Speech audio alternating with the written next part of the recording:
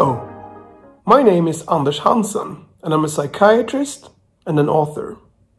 On average, we spend 3 to 4 hours per day in front of our smartphones.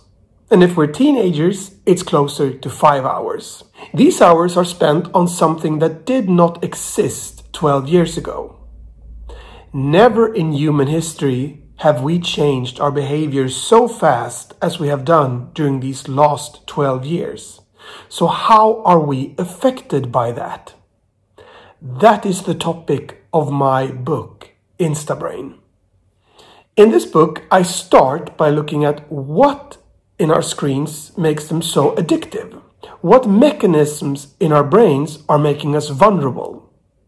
In 10 chapters, I look at how screens affect our attention, our ability to learn and remember, our interest in other people, our sleep, and how our well-being is affected by social media.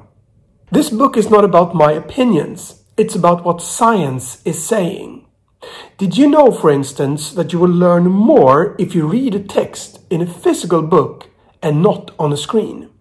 Especially if it's a difficult text, then you remember more details and learn the content more profoundly if you read a physical book.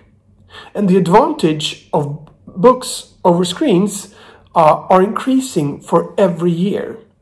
So we don't become immune to digital distractions. We become more distracted for every year that passes. Or did you know that if you have sleeping problems and leave the phone outside the bedroom, you will sleep better, even longer? This is especially relevant for teenagers, where sleeping problems have exploded during the last decade.